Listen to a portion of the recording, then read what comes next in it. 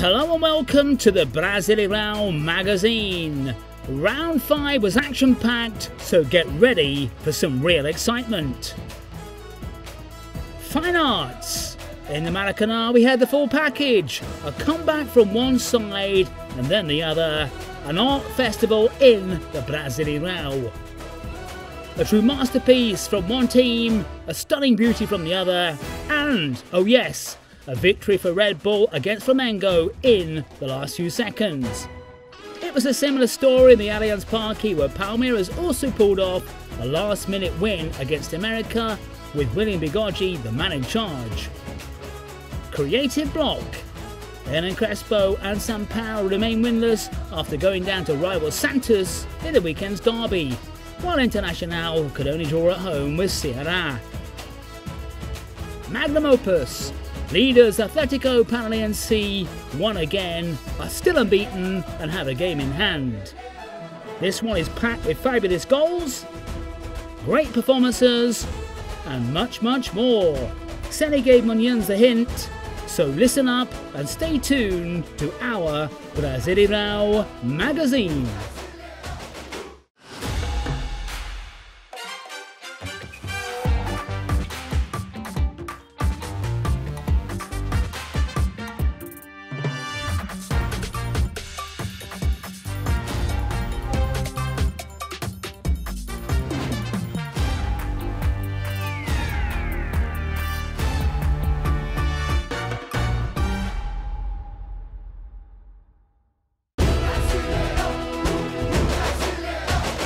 There were high expectations for the match in the Maracanã in the tussle between two undefeated teams, Flamengo and Red Bull. Coach Rogério Ceni repeated the lineup from the previous games with young striker Rodrigo Muniz up front. Mauricio Barbieri had to make do without star player Claudinho, who was with Brazil's Olympic national team. The first clear opportunity was from the away side. Alinha received on the left, went past the defender and delivered a powerful shot with his right. But Diego Alves saved Flamengo. Then came another chance for Red Bull. Alinho sent the ball into the box with a free kick and Adelan finished with a sensational back heel straight into the top corner. Bragantino ahead with a true work of art in the Maracanã. A masterpiece at Maracanã Stadium. Adelan got on the end of Arthur's corner and attempted another tricky shot, but this time the ball came off the post.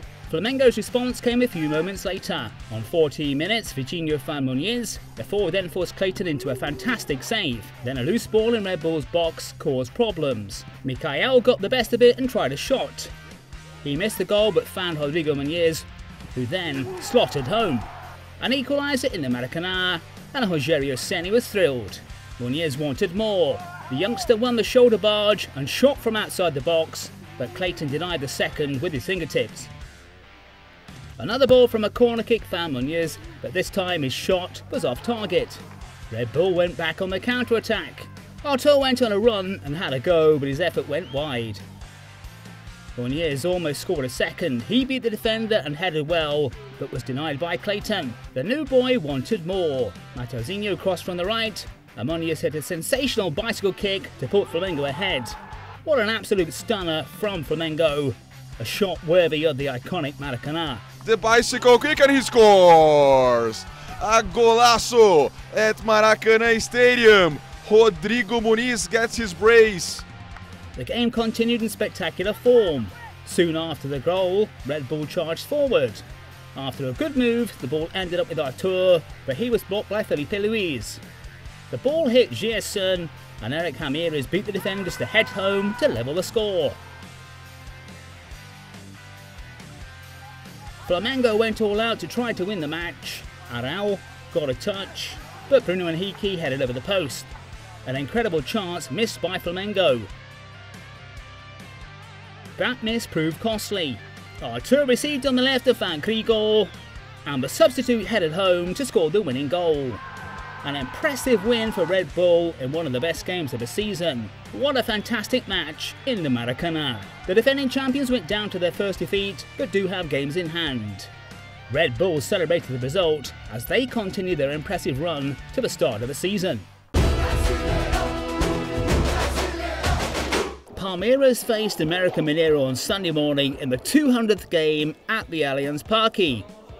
The Greens were hoping for another win to enter the top four, while strugglers America were in search of their first goal in the championship.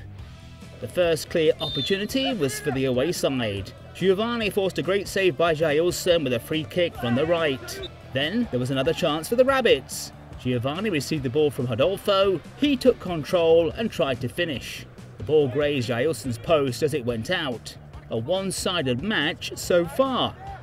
Ademir then had an opportunity, but Jailson was there for another big save for Palmeiras.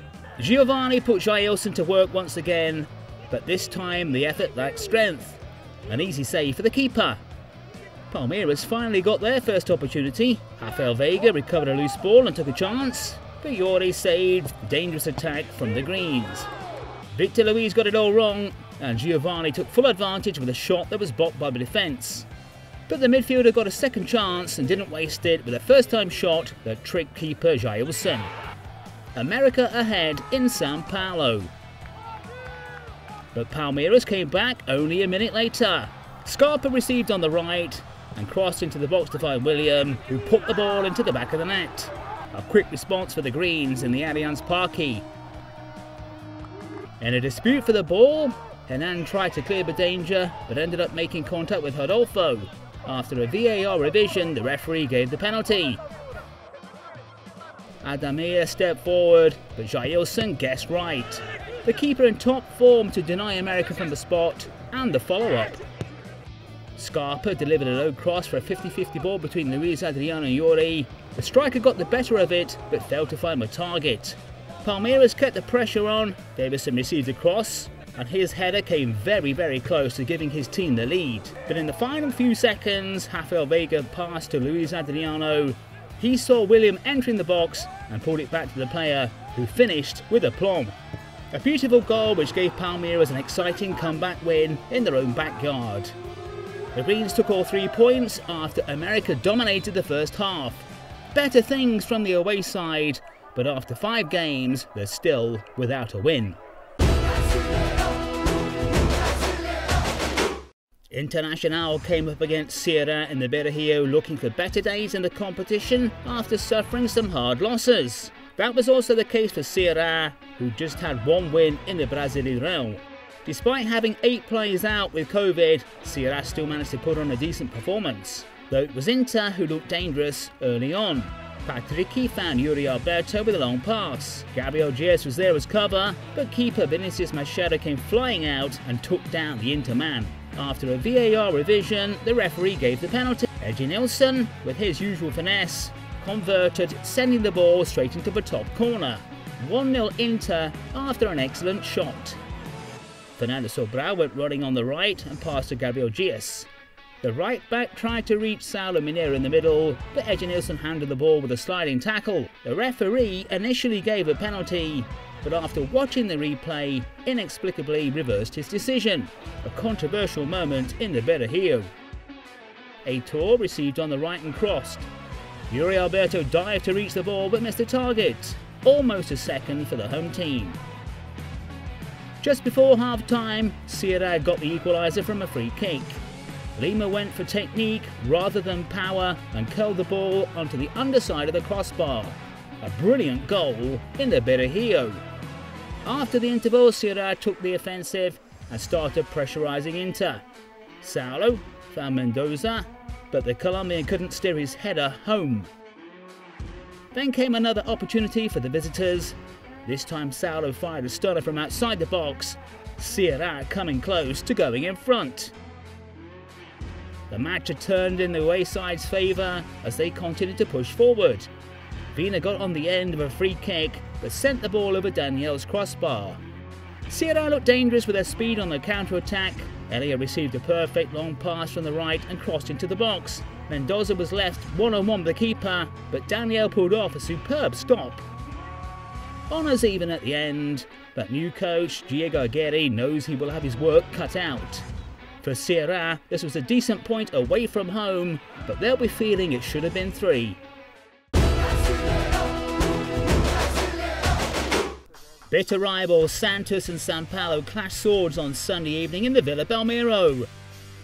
The manager had attacking options Marinho and Caio Jorge available for the derby. Tricolor coach Hernan Crespo was without the inspirational Dani Alves, who was injured. The game started with a lot of fouls and not that many chances. São Paulo got their first opportunity from one of these free kicks, but Eder's shot went wide. Then it was Santos' turn and they didn't waste it. In his debut in the starting 11, Camacho delivered a stunning long pass to Gian Motta. The midfielder tracked the ball nicely and found Marinho. The striker finished in great form to put his side in front with a brilliant goal. Santos began to take charge of the match and created more chances. On the 32nd minute, Marcus Guilherme dribbled past the defenders and set up Caio Jorge for a first-time shot that went close. While things were going well for Santos, they were going downhill for São Paulo. Key player Luciano picked up an injury and was subbed by Rojas. To make matters worse, Liseiro got it all wrong trying to pass back to the keeper. Caio Jorge took full advantage and left Gabriel Pirani clear to make it 2-0 in the Villa. The second half began in the same vein. Caio Jorge almost scored the third from a free kick, but was denied by Thiago Volpi. In a rare attempt from the away team, Igor Vinicius battled forward and thought he'd got a breakthrough, but the attempt was ruled out for offside. With 62 minutes on the clock, Marinho almost delivered a work of art in the Villa. The number 11 sent a bolt of lightning from a long way out, but the post prevented Marinho from scoring his second of the day. At the end of the 90, there was bags of stoppage time, and the Tricolor started creating more after Benitez came on. The change almost brought dividends, but Felipe Jonathan came to the rescue. Final score 2-0. The result left Santos in a more comfortable position, but no wins in 5 for São Paulo has set the alarm bells ringing amongst their supporters. Bahia and Corinthians went head-to-head in the Pituaçu. The Tricolor's maestro Rodriguinho was back, and the former Musketeers man was keen to impress against his ex-club. The São Paulo side was short of players, such as Luan and Gustavo Silva, so veteran striker Jô returned to the starting 11. The first half lacked creativity and real chances on goal. The only opportunity came from Matheus Vital. The midfielder moved forward with purpose, but there was no end product. Vitinho then got into a good position, but finished poorly. The move seemed to be over, but VAR alerted the referee to a possible penalty. After reviewing, the ref decided it was nothing, but the Musketeers were furious with the call. It didn't look like it was going to be the Lions' day. In the final minutes, Oscar Ruiz made a good move on the left and found Tony Anderson. He cushioned the ball with his chest and struck a powerful shot, forcing Cassio into a brilliant save. And that was that in Pituaçu. A scoreless draw between Bahia and Corinthians, and a result that left neither team happy.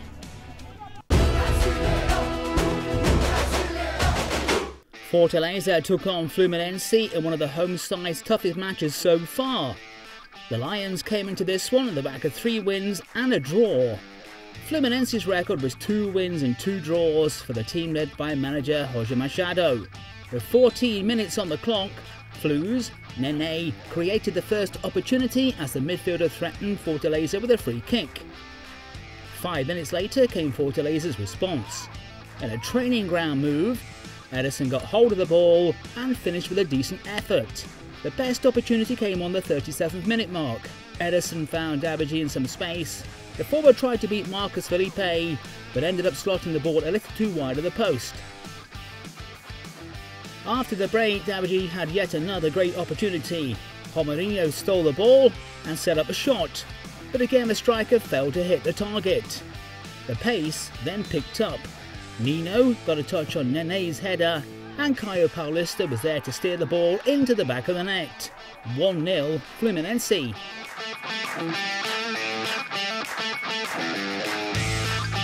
But the Lions didn't take too much time to get back into the match. Iago Pikachu received a through pass inside the box, crossed it to the middle where Hobson had the easy job of equalising. 1-1. Fortaleza began to control possession, but had difficulties finding spaces and breaking down Flu's defensive line. The match ended 1 apiece. A decent result for both teams as they remain undefeated in the championship. Atlético Paranaense and Atlético Goianiense were both unbeaten as they went into their match in the Arena de Baixada. The Hurricanes were at full strength and looking confident after beating Grêmio in their last outing. Despite drawing at home 0-0 with Fortaleza, coach Barroca kept faith with the same lineup. The game had barely started when Thiago Heleno tried to find Hitchard, but Gabriel Baralhas nipped in to steal the ball and put the Dragons in front early on in the match. A mistake at the back that led to the first goal conceded by Atlético Paranaense in the Brasileirão. At the end of the first half, right back Marcinho got heavily involved in an attack and delivered a perfect cross into the box. Big signing Matheus Babi popped up at exactly the right place to fire home the equaliser. Keeper Fernando Miguel rooted to the spot as the ball flew past him. In the second half, the Dragons missed an unbelievable opportunity.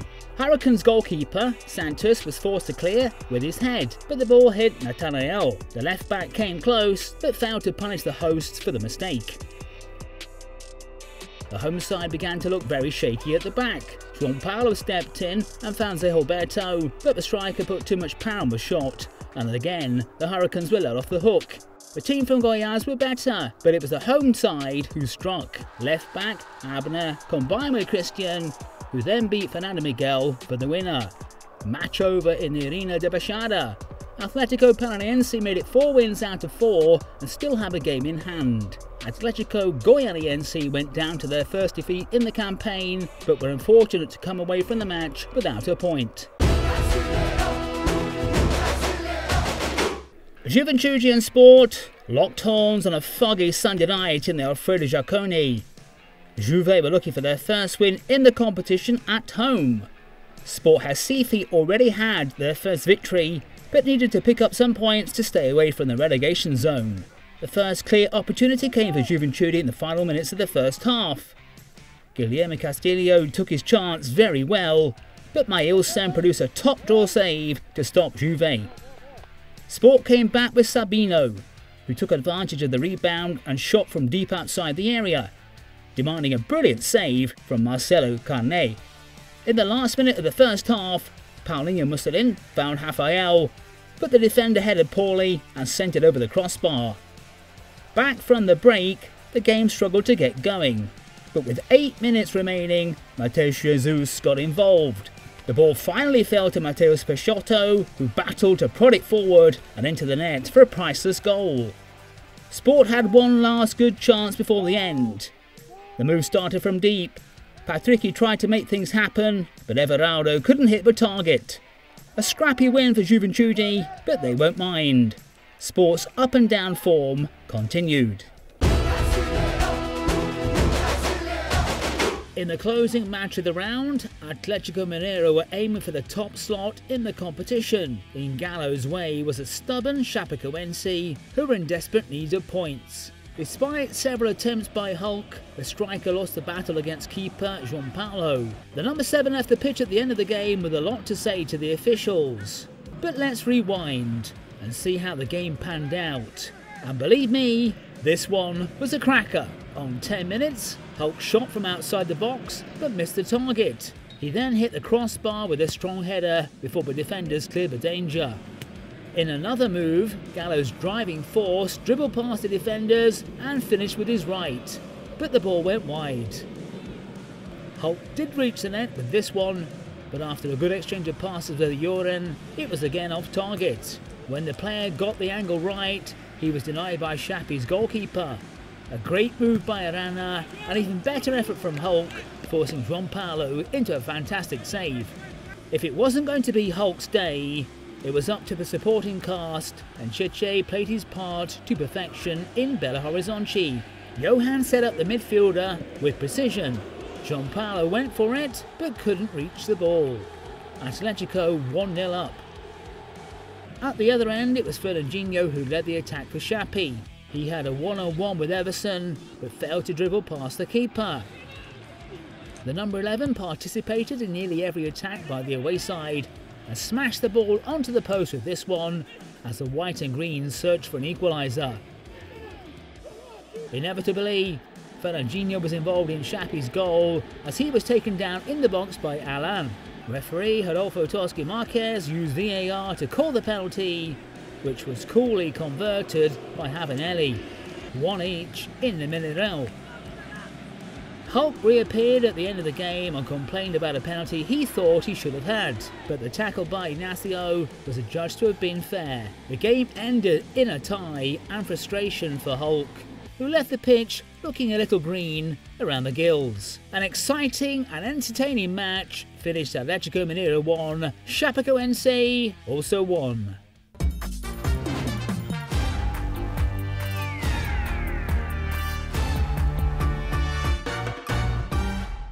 Time now for our top 3 goals. In third place is this beautiful free kick in the Beira-Rio in Porto Alegre. Ceará midfielder Lima converted the kick with perfection. A superb hit with just the right amount of power. The ball came off the crossbar before it went into the net. A beautiful goal that guaranteed Ceará a tie, and also Lima's presence in third place in our top 3.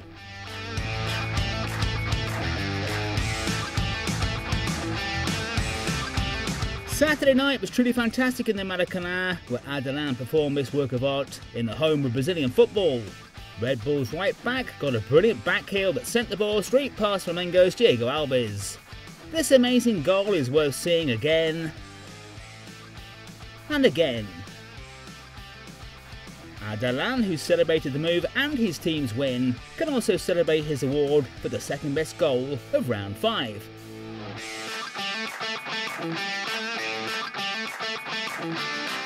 And we stay at the Maracanã and the same game for our winner. Flamengo's young striker, Rodrigo Muniz, hits his fabulous bicycle kick that gave no chance at all to goalkeeper Clayton. An absolutely amazing goal. A wonderful strike in a stadium that staged 2 World Cups. Rodrigo Muniz certainly made a name for himself at the Maracanã and this year's Brasileirão with his outstanding effort.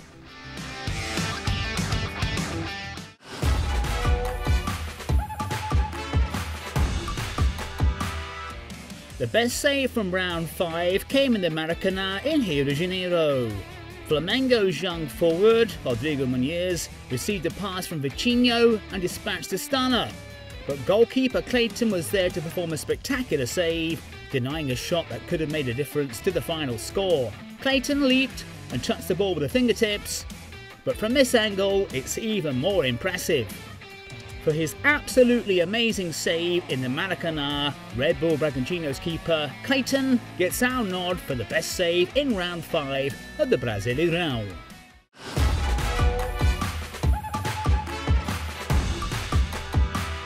Flamengo lost the game against Red Bull, but right back Mateuzinho guaranteed his appearance in our magazine with the best dribble of the round. Red Bull's Queijo even had trouble staying on his feet after this embarrassing nutmeg. Mateuzinho, author of the best dribble of the round.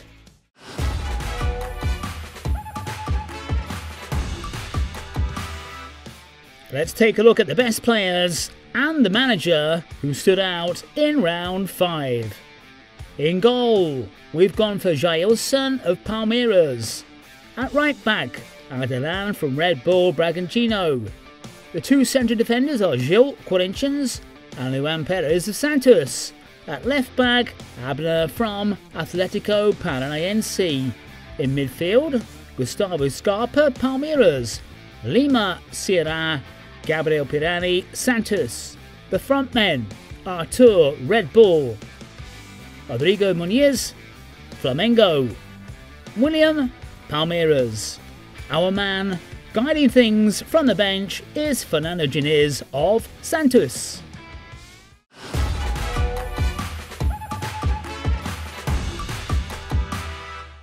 The win for Palmeiras over América Mineiro was only possible because of William. The forward was superb and scored 2 goals for the team led by Portuguese manager Abel Ferreira in the Allianz Parque.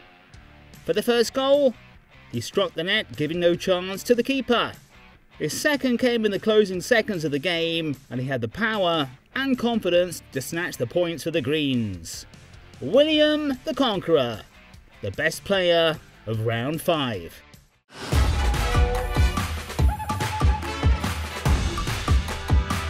Five rounds in, the Campeonato Brasileiro looks like this. Atletico Paranaense are top dogs, and they have a game in hand.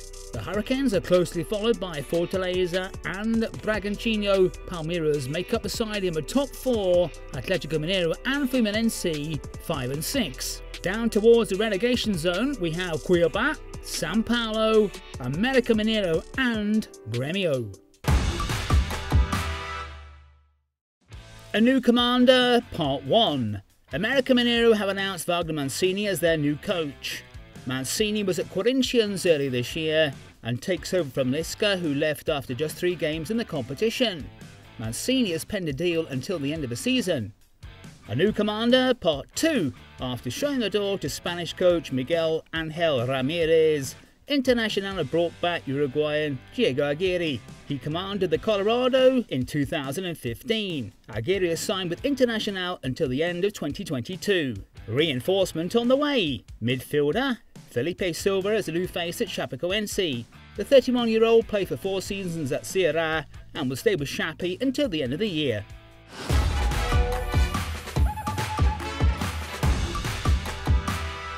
Round 6 of the Brasileirão starts on Wednesday, with 2 teams from the top of the table, with Flamengo and Fortaleza clashing swords in the Maracanã. São Paulo face Cuiabá in the Morumbi. On the same day, Red Bull Bragantino come up against Palmeiras and Atlético Goianiense take on Fluminense.